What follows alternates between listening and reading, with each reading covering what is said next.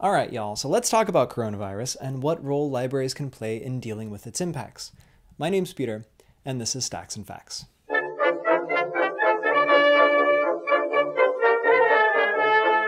Alright, y'all, so I'm just going to jump into this. So let's cover the basics first. You've probably heard it called coronavirus, but its actual name as of early February is COVID-19. This is an important distinction to make because COVID-19 is a kind of coronavirus, just like how a crow is a kind of bird. Other examples of coronaviruses include the common cold, SARS, and MERS, and what all four of these have in common, as some of their names suggest, is their shape. They are all spiky like crowns, and they mostly affect our respiratory system, so how we breathe.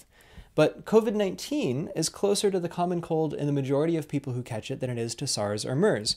For the overwhelming majority of folks, it will be inconvenient, but not life-threatening. The most common symptoms are a fever, dry cough, and shortness of breath. And for most people, that's it, and it lasts about 2 weeks.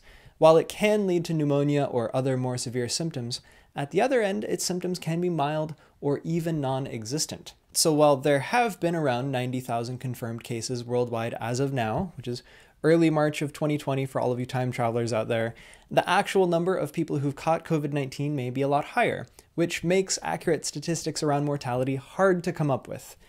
Also, while we're talking about statistics, there's a number that hasn't gotten a lot of coverage, and that is current active cases. As of today, over half of the cases that we know about have recovered, putting the current active cases worldwide at just under 44,000. And each day, more people are recovering than are getting sick, by a pretty significant rate, so it's not all doom and gloom. Which is a natural segue into the question that I think most people want answered. Am I in danger?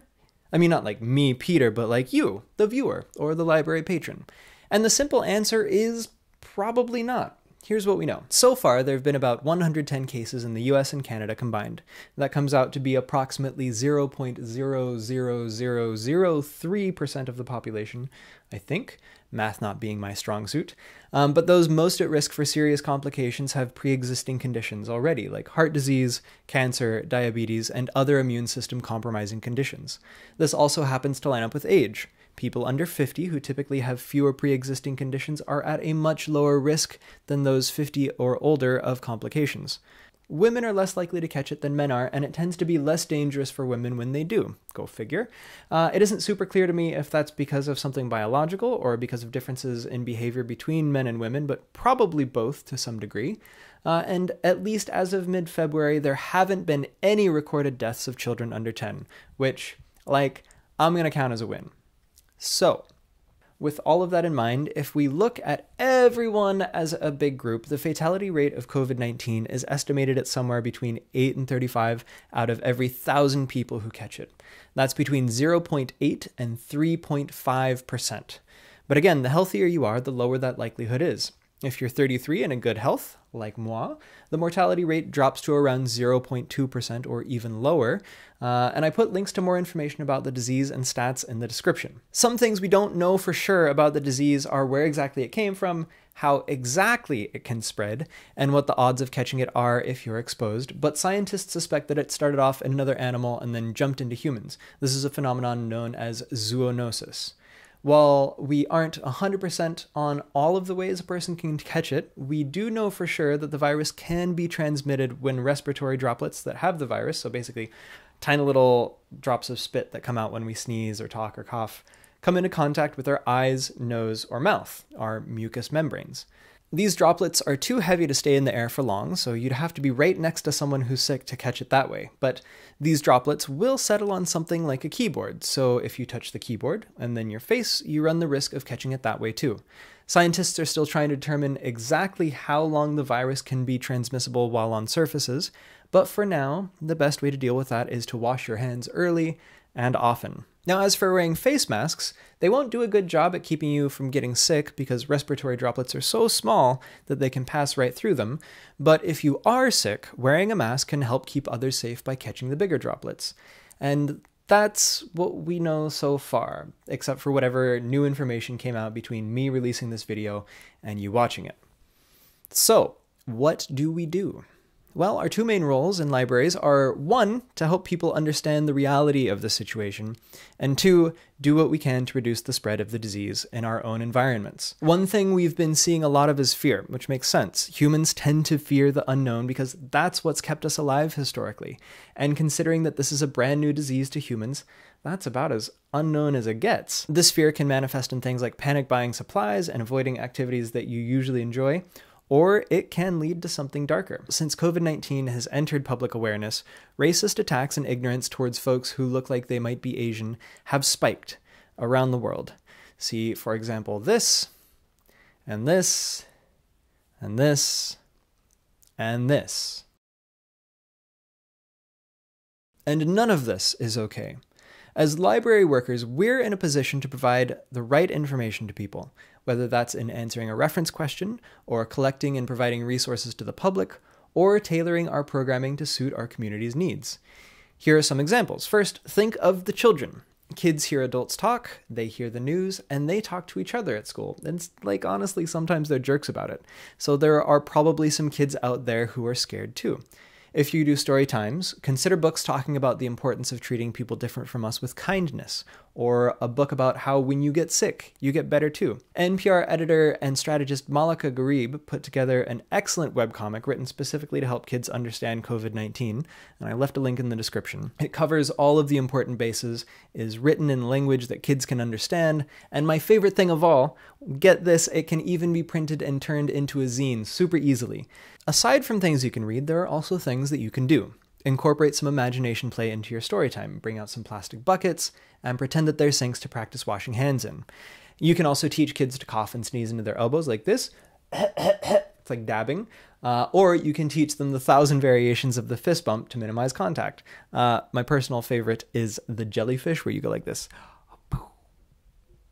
But the point of all of this is to give kids a sense of agency. If you can help them feel like there's something that they can do, it'll help them feel less hopeless and potentially lead to some great habits as adults. Now, while we're talking about adults, maybe now would be a good time to invite someone from the local health authority or hospital or university to do a Q&A about communicable diseases. There's a lot of misinformation out there, so bringing in a known expert from the community can go a long way to helping deal with that. In fact, let me tell you a story. So, at my local library, I occasionally facilitate an ESL conversation circle, ESL being English as a second language, and we do this for newcomers so that they can come practice English in an environment that's friendly to them. So partly because I was writing the script for this video, I decided that this week's session we would talk about health to give folks a chance to air their concerns and, learn something useful. So I printed off a bunch of copies of Malaka's comic and handed them out, and we read it, and we talked about it, and let me tell you, it was amazing. One of the attendees happened to be a pediatrician, which was super helpful, and everyone was really engaged, and at the end of it, so many of the folks were so appreciative and relieved that someone actually took the time to help them understand what's going on. And isn't that what we should be aiming for? Spoilers, yes, it is. But as for programming, it doesn't just have to be around health either. The stock market just lost a bunch of value last week, and so it's probably a good time to do some financial literacy offerings as well. Just putting it out there. Now, those are all some ideas to help make sure that people have the right information, so let's talk about how we can reduce the spread of the disease in our libraries.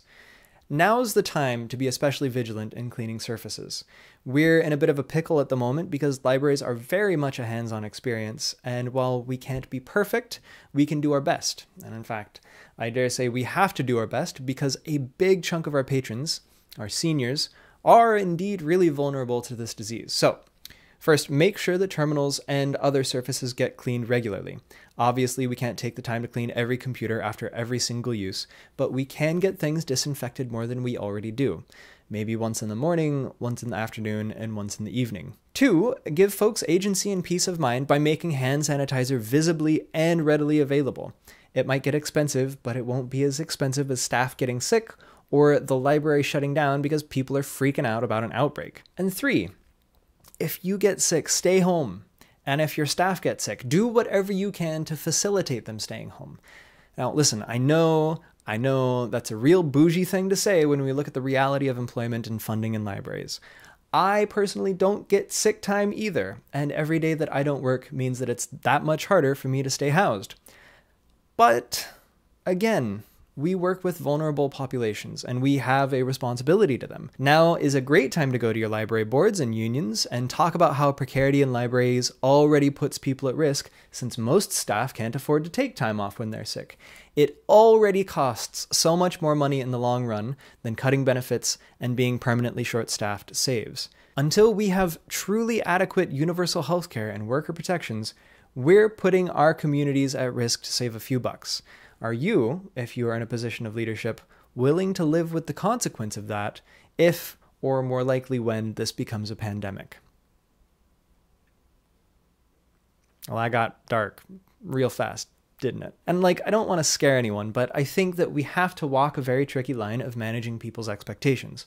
Right now, things sound a lot scarier than they probably are, but that doesn't mean that that won't change. So what else can we do in libraries to help with the current situation? Leave your comments below, tweet at me, or just shout your ideas into the ether. Something's got to stick. Comment, like, and subscribe, and thank you for watching. And until next time, don't forget to ask questions. All right, bye y'all.